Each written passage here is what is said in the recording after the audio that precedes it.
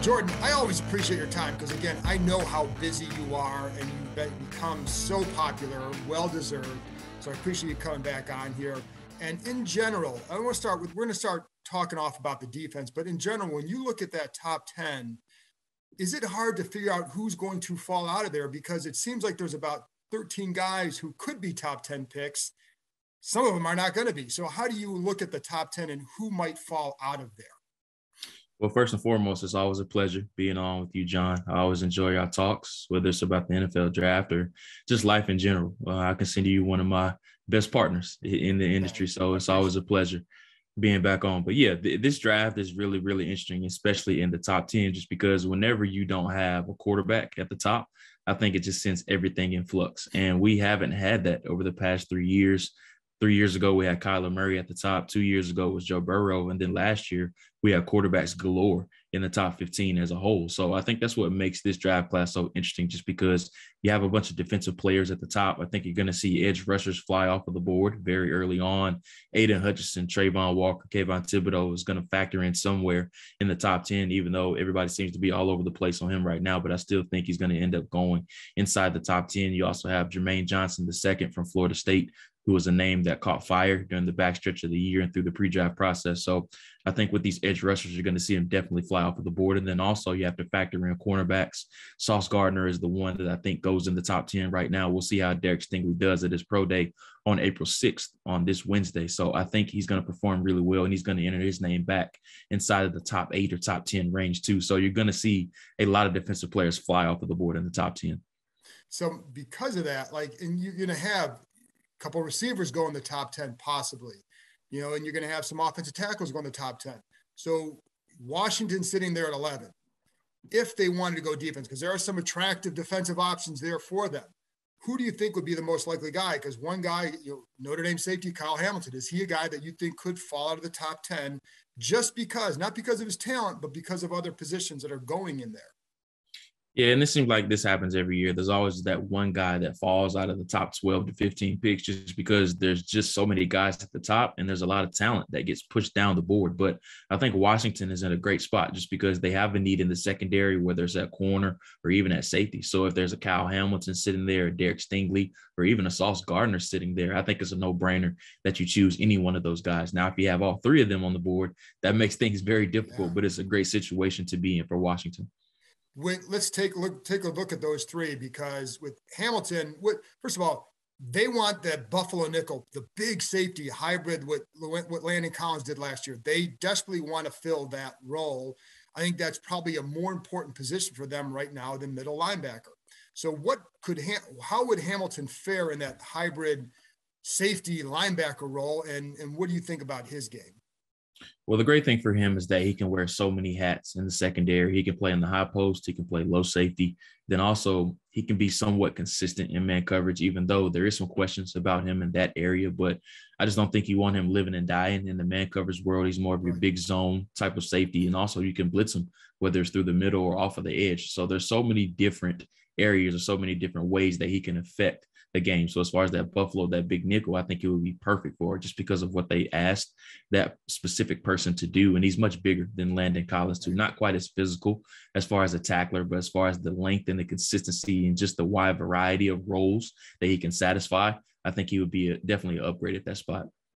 I know there were questions about his speed, but he also seems to be somebody who plays faster than his speed, than his time speed. And when you watch him, as someone else pointed out to me, he's always kind of moving, which gives him that momentum to go. Do you see that? And do you think that what do you think about the speed versus the play speed for him? Yeah, he's one of those guys that I thought he would test a little bit better. I didn't think he would run in the 4.6s or the 4.7s. I wouldn't say that, but he relies on instincts a lot. That's why he looks so fast on game tape, and he plays plenty fast on game tape too. So as far as the time speed, it was a little bit worrisome as far as the 4.6s and the 4.7s. But when you just rely on the game tape and you look at how fast he's playing and then just the instincts that he plays with, he's able to overcome that within games. Derek Stingley, a lot of questions about him. I think he is, some teams are going to love him because the tape from a couple of years ago, and other teams are going to say, hold on a minute, what about these last 2 years? Where are you on with this? And first, let me say this, his tape from 2 years ago was phenomenal. Yeah. I mean, Yeah, it's just phenomenal.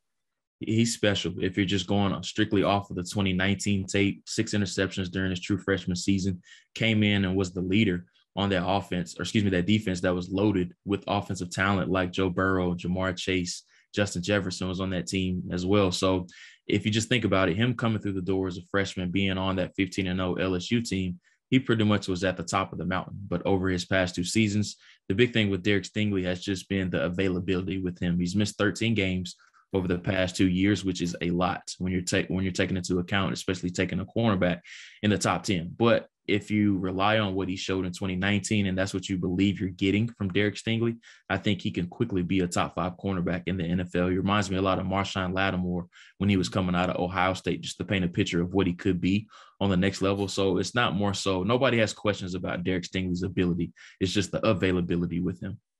When you watch him, I think the thing that jumped out to me, and I'm curious your assessment of him, the footwork for a guy his size and the patience with, I guess, when he's in man, to not open his hips right away. Like how unique is his skill set for a guy with his size and length and all that? His technique is probably the best that I have seen since I've been doing this, honestly. And he's just so patient in everything that he does. He's never rushed. He never lets the receivers force him into going which way or whatever they want, different ways for him to go. He's just able to dictate whatever he wants to do in coverage. And then you couple that with the ball skills that he has too. He has the ball skills of a wide receiver. He goes up on high points and contests every pass that is in his range. He can even catch balls out of the strike zone too. So he's just so competitive at the catch point. I'm a big fan of him. He's my top ranked corner going into the draft right now. And I'm really excited to see him on pro day. I think he's going to open a lot of eyes. When you look at him, because he also seems to match the routes of a receiver well. When you see that, what does that tell you? And do you think you agree with that?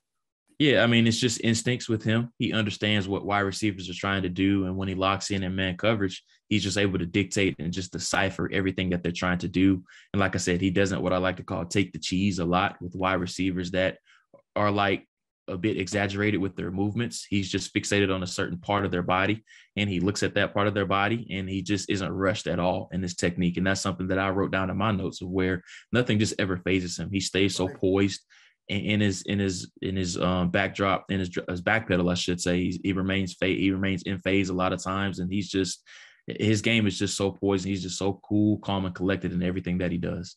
What about Sauce Gardner? This is the guy, he's had a tremendous career. And I think some people, when you talk to him, might say they would like to have seen him against a more consistent, higher level of competition. What do you think? Well, I mean, he's played plenty of guys throughout his career. He played Ohio State when he was a freshman, and then he went against Jamison Williams last year. And then also, I wish he would have played in Georgia his sophomore year. He didn't play in that game, so it's unfortunate that we didn't get to see him in that matchup. But he's played against plenty of Power 5 big-time competition. Going back to the bowl game last year against Alabama, even though him and Jamison Williams didn't match up a whole bunch, you still had plenty of other talented players opposite of Jamison Williams in that game too. So I think he's played plenty of competition, but also he can't control who he goes against. All he can do is just shut them down, whoever teams put on his side of the football. And a lot of teams were shy as far as testing him just because they had so much respect for him. So not only does he have respect of his peers, his teammates, and his coaches, but also every team around the country knew who Sauce Gardner or who number 12 was or number 1 was his final year when they found him on the scouting report. And I think, to me, when I hear that, it's also nitpicking when someone, because you're trying to separate, do you like this guy over this guy? And you still might think, well, yes, he'd be really good for Team X, but we like this guy but a little bit better because maybe there's a little bit more information on him. So I take it as a nitpicking kind of situation. What do you like about his skills? Because he's a terrific corner.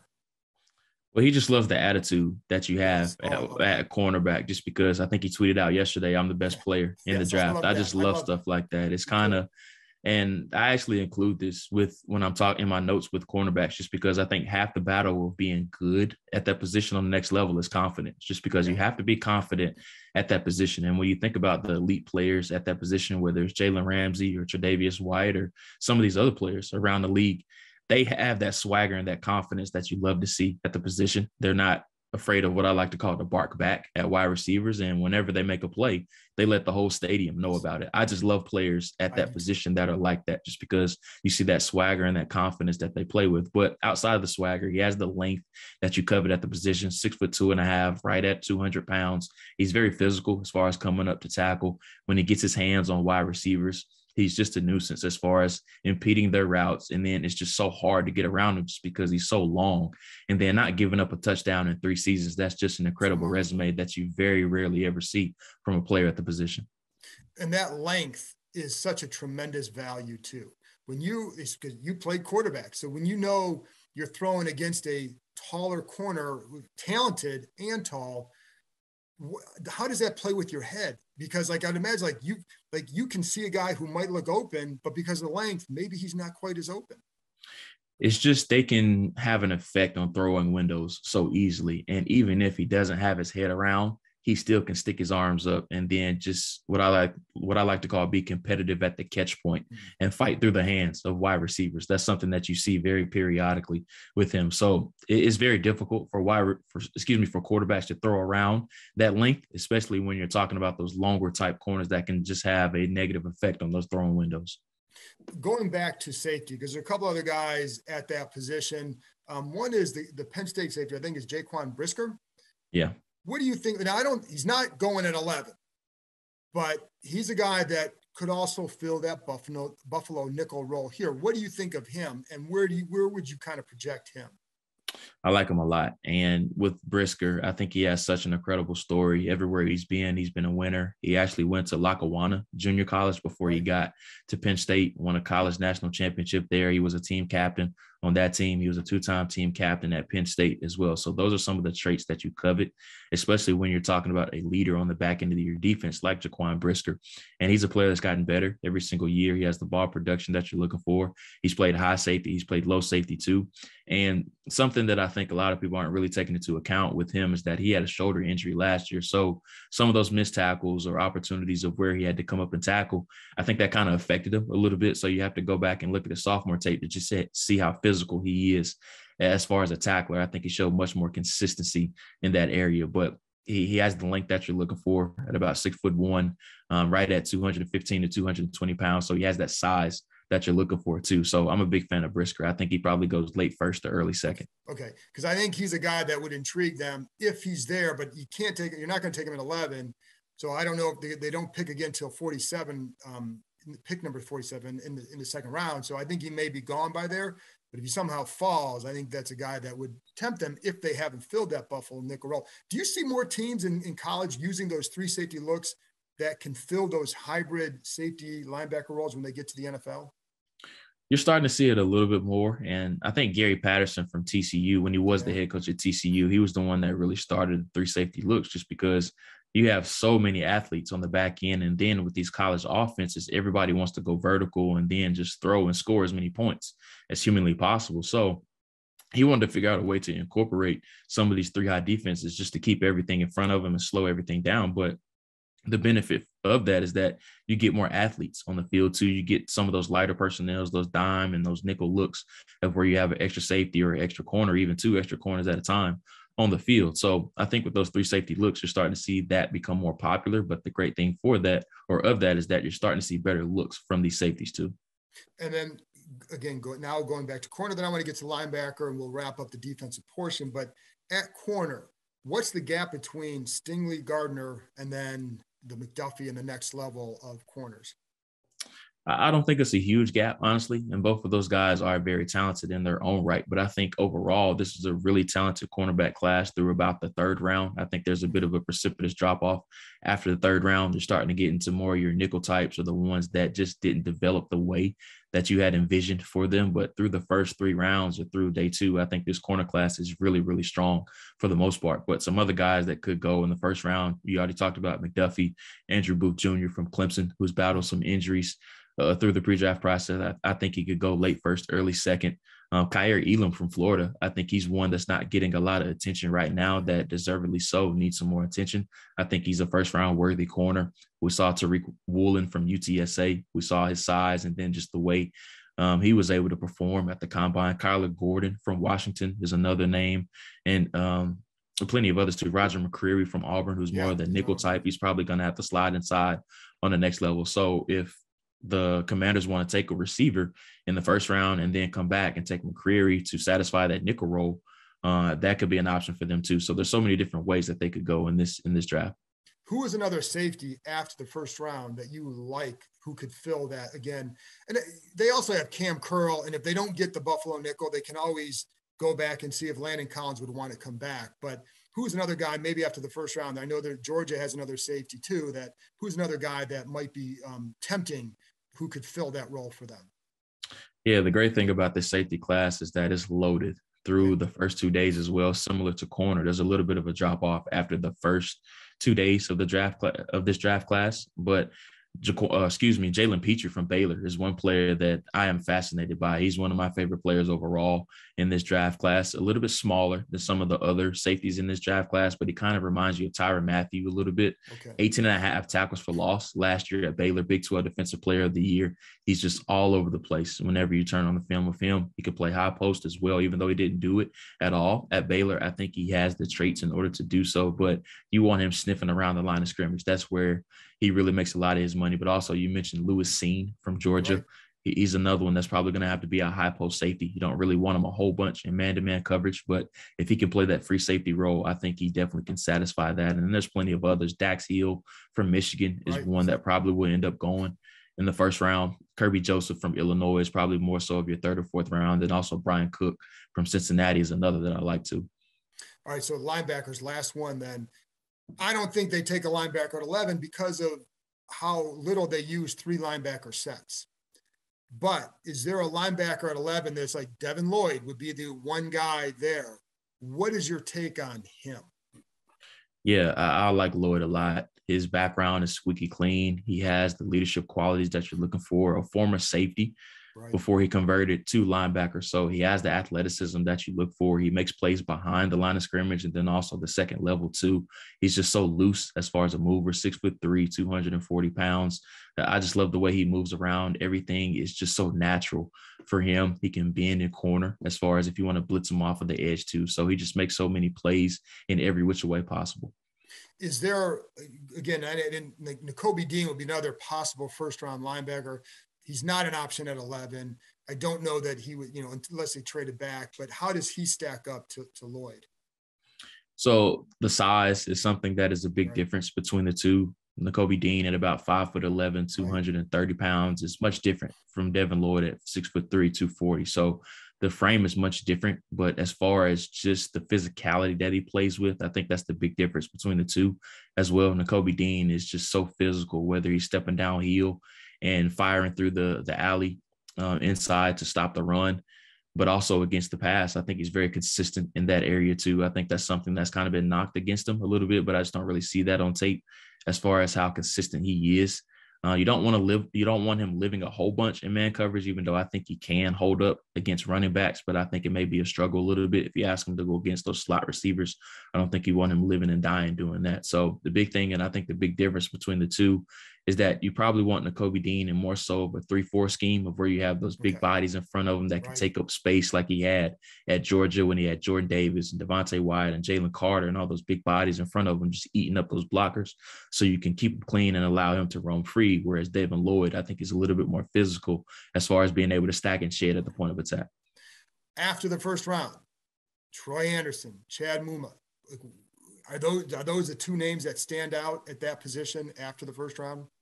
Yeah, and I'll even add another Quay Walker, who was beside Nakobe Dean. I think those three are probably your second round guys right now, and there's plenty of others that I like after that too, where there's Channing Tindall, who's probably more so of your third round guy. There's plenty of others in this class too. Leo Chenal from Wisconsin is more of your big body, downhill run stuffer type of linebacker. Brian Asamoah from Oklahoma is more of an athletic type too. And then if you're looking for a late round guy, maybe to just take a shot on, even though he's going to have to redshirt his first year. And I thought he probably was going to end up going in the second round, Damone Clark from LSU, who had the spinal surgery, unfortunately for him. So he's going to have to redshirt. But if you get the player that he was pre-injury, I think you can get a starting Mike linebacker. With Quay Walker, do you think he's just more of an outside guy or can he play inside? I think he can do either one. He Okay. can play Mike, he can play Sam, or he can play Will. Yeah, he's just so athletic. I like him a lot too. He's just so athletic. He is raw. I will say that.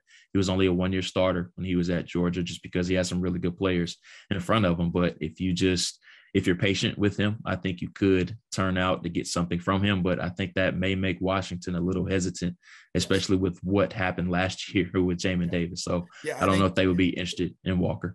I would agree with that. And that's why I look at Anderson and Mubin. Anderson's intriguing because he's played, now you can look at it two ways. He's played a couple different spots, which means like they had a hard time figuring out. On the other hand, you have to be really smart to play all those positions and then go to linebacker and play it like he did. Yeah, he's probably had the most interesting background story of any prospect in this draft class. He's played quarterback, he's played running back, and then he transitioned over and played linebacker. So Troy Anderson has just done everything in his career. You very rarely see players having that type of high level success, especially on both sides of the football. Okay, and then last thing, and then I'm going to wrap it up and get to the offense. Is there a defensive player that, whether it's maybe on the line or somewhere else, that you say, like, this is a guy I really, really like, and it could be a late round guy that's like nobody's talking about him a lot yet, but this is the guy that I can't wait to see what he does? I'll let you pick a position. What position do you think? Defensive line. That's a good one. Just trying to think of somebody right now. Because this team will need depth. This team needs depth. Yeah. A tackle, and they want to get another young end. Yeah, so one I will name. His name is Matthew Butler from Tennessee. I got an opportunity to see him at East-West Shrine game, and he was one that really stood out. I thought he was one of the better players there. So he's probably more so of a 4th or 5th round guy, but Matthew Butler from Tennessee is one name that I think could come in and start at 3 technique or somewhere inside from day one, honestly. Well, Jordan, appreciate you talking about the defense. We wrap it up there. We're going to come back with a look at the offense for the next episode. So thanks a lot, Jordan. Absolutely.